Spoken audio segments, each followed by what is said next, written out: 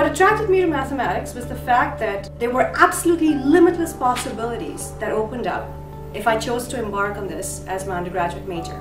I knew I wanted to be a teacher, and so whatever I majored in had to be teachable.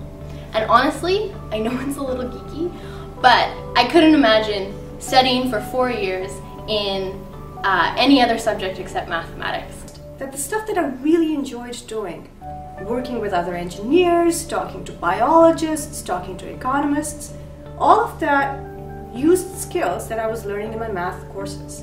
When I saw a talk here at SFU, it was given by a professor, and he was building a model that simulates the dynamics of a tumor in the brain.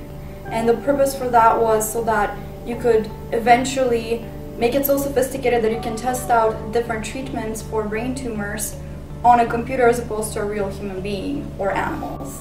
And I thought, I had no idea that you could actually do that with mathematics, so that really at that point opened up my eyes to the possibilities.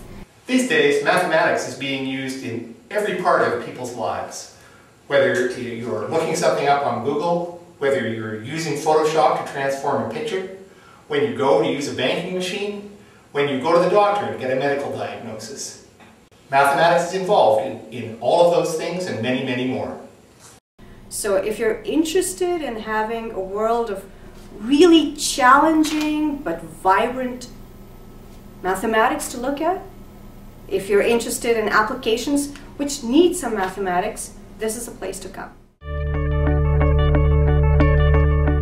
The mathematics program has minors, majors, and honors. One of the streams that we offer is applied mathematics. As we live in an increasingly computational world, This area is actually crossing many more disciplines than it ever has before. the applied math program also prepares our students for careers in industry. Fluid dynamics, the study of the motion of liquids and gases, is an example of applied mathematics. Aerodynamics, hydrodynamics, meteorology, and oceanography all draw heavily on the mathematics of fluid mechanics. The mathematical physics program blends theoretical and laboratory physics with pure and applied mathematics. This program is a good choice for students who wish to go on and pursue graduate work in either physics or mathematics. General relativity explores the geometry of curved space-time. Geodesics is the study of the shortest paths on a surface. To save fuel and time, a plane's path follows a geodesic along the two-dimensional surface of the Earth. The mathematics and computing science program blends both mathematics and computing science together. If you find yourself fascinated by computing science and also extremely interested in mathematics, this is probably a program that will best suit your needs. My interest in video games led to an interest in computer graphics. Math is essential for understanding most of the tools and concepts used in graphics. That's why I switched from pure computer science to the Math and Computing Science program. Knowledge of programming languages and computer theory is a huge plus for people interested in working for gaming companies. Computer graphics and math courses, calculus and linear algebra, are essential to understanding many concepts that are used in industry. So if you're not quite sure which area of math you like, as there are so many to choose from, then the mathematics program is the one that you probably like the best. This is our most flexible program.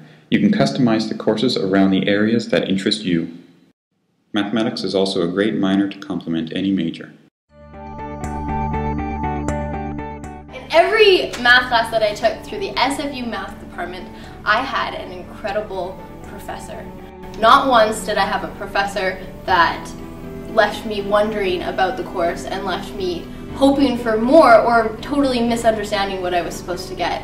The course I'm taking right now, which is definitely the most satisfying, is my algebraic number theory course. It's going into depth into pieces of math that I never would have even imagined, and it's also giving results that just seem far deeper than something I would have been able to do at the start of my undergrad. It was really great to have that community and that friendship among other math students. We were able to help each other with assignments, to support each other in tests, and we always organized a fun social event every semester. This is my 2009 NSERC undergrad project, and it involves modeling a hospital queuing system.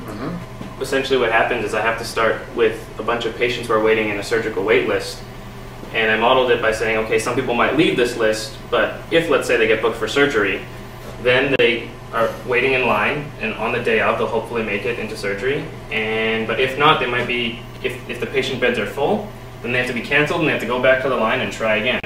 If they get through the patient beds, then they're discharged. But the problem was essentially, how do I model this from a queuing theory approach?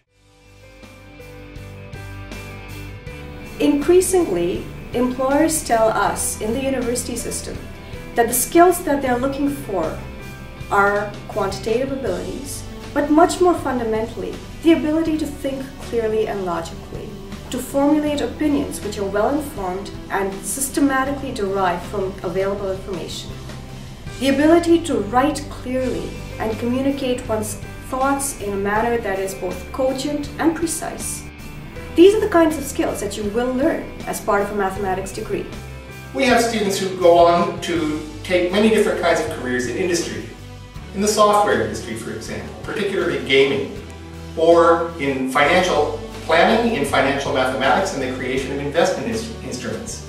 There are many people who work in fields such as operations research, which involves business planning and strategizing. We also have students who go on to further education in fields such as medicine and law. I take pride in the fact that my students have gone on to very diverse careers. One of them heads a cancer research facility in Zurich. Another one is a banker in Germany. A third is a lawyer now. A fourth is on Wall Street. A fifth runs a gaming industry in Vancouver. And the list goes on and on. Every year, I'm really happy to pick up the phone when somebody calls and says, "Hey Nilima, who are the smart math kids that you have now, whom we could try and hire?" All of these fields are fields where mathematics provides an entry. These and many more, in fact.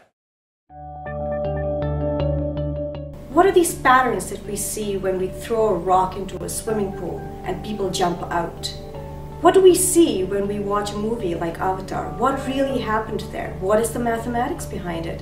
Maybe you don't ask yourself, what is the mathematics? But if you're curious about these questions, and you have a mind that is willing to explore, be challenged, and be formed into a logical tool of immense power, mathematics is for you.